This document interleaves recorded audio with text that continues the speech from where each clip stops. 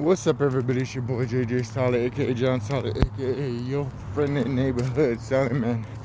And I know I've been quiet for the last few days, but I felt like I was on the verge of something, like a breakthrough, as far as ranking videos was concerned on YouTube. And I was planning on focusing on YouTube and cutting back on Facebook, because YouTube is evergreen traffic, and it helps you rank on Google, which is basically YouTube's big brother. And come to find out, I was checking out the video I had just recently published earlier in the day. I was at my friend's job supporting her, and my video was gone. So I did some more research and I couldn't find my channel.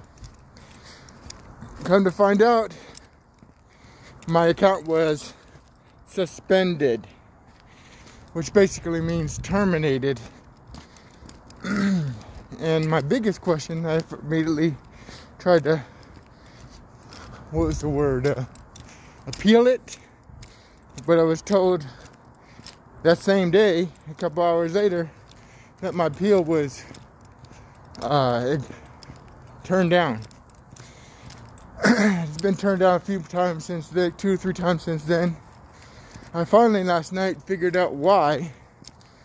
And scam and spam is what I was told in the initial email that went to the trash folder.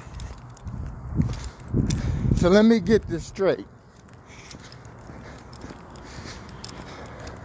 I was spamming and scamming, yet there's a million channels, thousands of, well, not a million, thousands, probably hundreds of thousands of channels about that, like ESPN clips with scammy clickbait type titles that might say, Stephen A. Smith talks about LeBron James, and Stephen A. Smith ain't even in the clip. And it's not a reaction video. It's taped from, a DVR. Straight on YouTube the same day. Or Boondocks, streaming 24/7. Or The Simpsons, or whatever, streaming 24/7. That's not to mention all the, you'll make $1,000 in 4 hours with no work, setting this up one time, etc., or hack Cash App, or hack PayPal. I don't want this to be a rant. It just struck me the wrong way, because the stuff I promote, I take very good care to promote stuff that mostly has been around for years and years and years.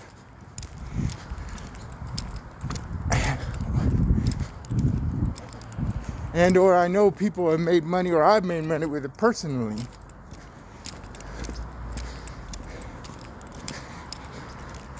I take great care not to, I try to make a point to promise people that if they don't work, even though I might try to help them, they're not likely to make any money. Especially, I'm not going to focus on trying to make you money if I don't see you making an effort. If you're making an effort, I'm going to help you. But I've been kicking myself in, more importantly, trying to get YouTube to tell me why. I finally found the message in the trash folder. At least I have an idea of where I go. I guess I've been shutting a lot of people down lately. Established people. It's just funny because not only can I not post to YouTube, and I've been posting for years and years, and I felt like I was on the verge of a breakthrough, but I lost all my subscriptions as just a viewer too. I can't, and all my lists that I made just as a viewer. Like I can't even, like, I had channels that would come up automatically. I can't do that anymore. But no matter, my main point of this is, don't let what somebody says, or don't let what somebody happens, like Facebook jail or whatever it might be, or a temporary setback, stop you. Take a few hours or a couple of days, 2-3 days, to focus on what is going to, your next move, and get to it. Doesn't matter if this is about making money from home or making money online. If you lose your starting spot in high school, pros, college, or you cut back in a job, take you some time, lick your wounds. You're probably not in the right mindset to be doing what's normally you do anyways. And focus on what you're gonna do. I don't know why it went down. They supposedly fixed my connection, but it's about half of what it should be. Anyways, don't let anybody says or what any company does stop you from doing what you're supposed to be doing.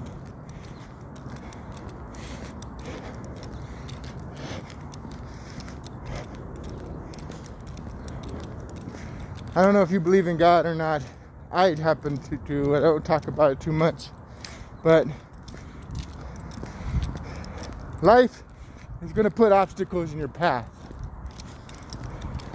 It's about you. It's like when you first rode a bike. You probably fell a few times, maybe more than a few times. Did you stop that from learning how to ride a bike? Or did you get back on the bike and keep going?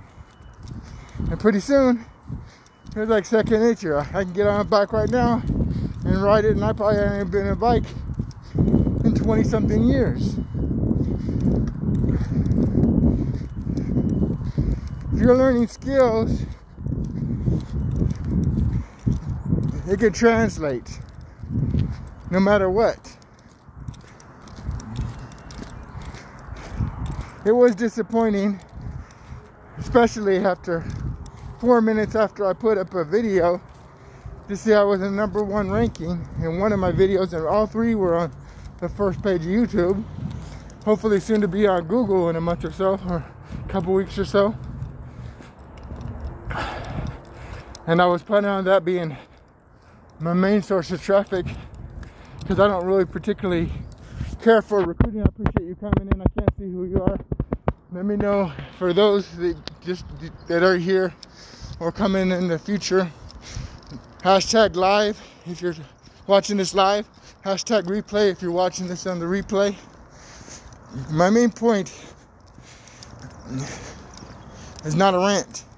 My main point is don't let anything stop you from accomplishing your goals. There's going to be bad days. There might be bad weeks or even bad months. Your current situation doesn't determine your future. If you quit, I know there's a image of it's not like a GIF or anything like that. It just shows the person quitting, and they're they have the little pick, and they're like mining for diamonds, and they were just like inches, maybe not even a foot away from the diamonds, and they quit. Who knows when your diamonds or your gold is on the next side, especially if you're plugging away, always working on your skill set, always hustling, trying to put out good content out there, and branding yourself. People know me. I'm not out there like, some gurus that I follow or some gurus that I know they don't really appreciate making 7 figures or anything like that, or even 6 figures yet. But I do realize what I gotta do to stand out from the crowd, which is hustle and brand myself.